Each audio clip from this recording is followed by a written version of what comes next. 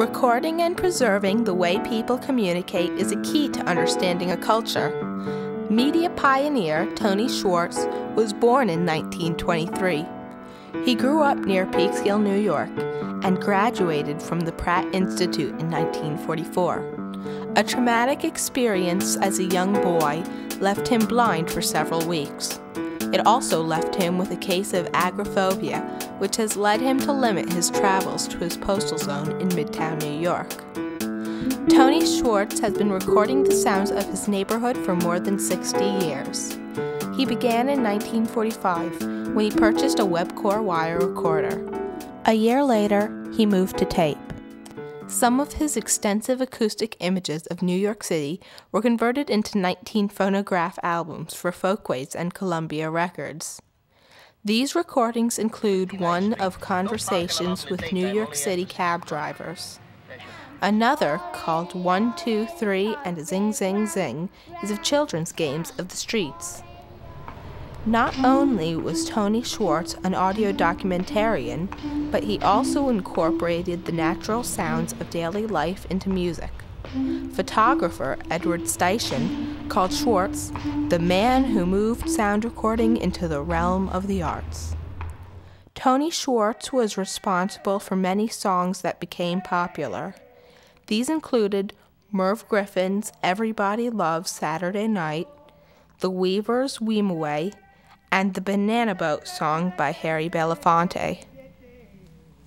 It was very hard for black people and people who weren't white to get apartments in the city. And I would go rent them for this lady and then give them to people. And I gave this apartment to Harry Belafonte. And then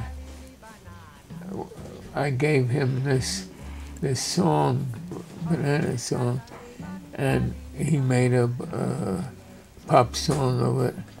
Mr. Schwartz, did you know Paul Robeson? Oh yes, I knew him well. I recorded him many times. Good morning. Today, I'd like to play two beautiful songs sung by Paul Robeson. I think he was one of the great singers of our time. In the McCarthy era, Robeson couldn't travel because they called him a communist, which is ridiculous. He wasn't a communist. He just believed in internationalism. He wanted to send tapes to various places around the world. One I did to send to England for a speech for him. It was about peace, so I had his song behind it. Then I had his narration over that. Peace and friendship with our great wartime ally, and enduring peace growing out of United Nations, out of friendship with the Soviet people. I did it for many people who couldn't travel. For W.E.B. Du Bois, I would record speeches that he wanted to give in South Africa. Understanding the power of communication has been a key to persuasion in history. While collecting his cultural recordings, Tony Schwartz was working in advertising. He made commercials for popular products such as Alka-Seltzer and Coca-Cola. But even when working in television, Tony Schwartz understood the power of sounds that we hear. His ads are distinctive for their simplistic visuals. He was the first one to ever use real children's voices as opposed to adults imitating children. In 1963, Tony Schwartz was asked to work on the Johnson presidential campaign. He created the most effective and talked about political ad ever produced. I've been against nuclear weapons since 1939. One thing I've done was the Daisy spot for President Johnson. I was working on sound for 6 or 7 commercials in the campaign against Barry Goldwater. One of them was a little girl counting down and picking the petals off a daisy. Then there's the countdown. And then the bomb goes off.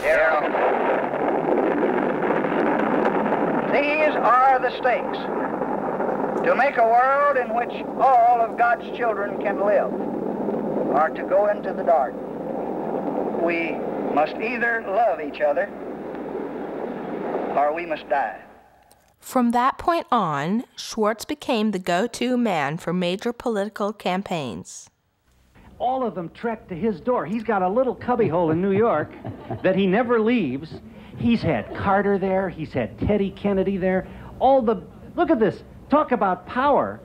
You shape public opinion. You decide who's going to run. After the Daisy ad, Tony Schwartz could command very large fees for his services, but his passion has always been public service. He will only work on a project that interests him for whatever they can afford to pay. As a result, he has forgone large fees for his priceless services. After his best friend was diagnosed with cancer in the 1960s, Tony Schwartz created the first anti-smoking public service ads. Children love to imitate their parents. Children learn by imitating their parents. Do you smoke cigarettes? The American Cancer Society credits these ads with the tobacco industry's voluntarily taking cigarette ads off the air. Another public service ad with national impact was for the New York Fire Department. This ad was picked up and ran all over the country. And before the fire department gets there, the door. The rest of his house burns down. The door.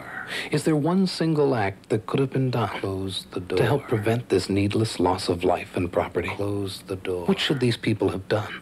Close the door. Do you know that a door is one of the best pieces of firefighting and life-saving equipment? Close the door. And if you leave a room that is on fire, close the door. If you simply close the door, it will help stop the fire and smoke from spreading too quickly. Media guru is a term often used to describe Tony Schwartz and Canadian theorist Marshall McLuhan.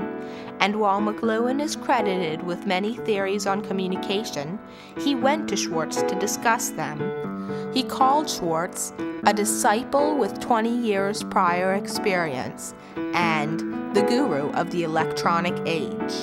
Tony Schwartz wrote his own books. The Responsive Chord, published in 1973, quickly became a must-read for students of communication, as well as those in the advertising business.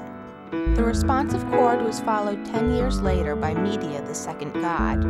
It also becomes an important resource for those who are learning how media works. Tony Schwartz gave his time to teach citizens how to use media for public interest actions.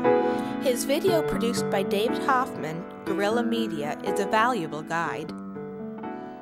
There's a concept in communication that goes back to Aristotle that says that persuasion is enthymematic. What that means is audiences participate in creating the communication. You don't hand a message to someone for maximum impact. You let the audience invest itself in the message, and that co-creative process gives you your highest level of persuasion. Now, Tony hasn't read Aristotle, he hasn't read the communication literature, but he's developed the concept of responsive chord from his experience listening to audiences. The Library of Congress wants Tony Schwartz's complete collection in their archives. I spoke with Tony Schwartz's personal assistant, Forrest Gray, on the nature of Mr. Schwartz's collection. We estimated with the man from the National Archives how long it would take to listen to just the audio recordings of Tony's collection, and we figured out it would be 4.5 years if you were listening 8 hours a day, 40 hours a week, with no lunch, no bathroom breaks. His impact is still being felt. President George W. Bush's advisor, Karl Rove, had the Responsive Chord on his recommended reading list. The New York Post, in a column by Dick Morris, linked Bush's media man Mark McKinoff's Wolf ad to the Daisy ad. Tony Schwartz has provided a true key to understanding the 20th century through his work in communications. I think the reason he discovered so many principles in communications is because he didn't go into it with a preconceived notion of what the medium could do, and he would just explore it. He would find the way people react to words and the way he reacts to words by simply paying attention.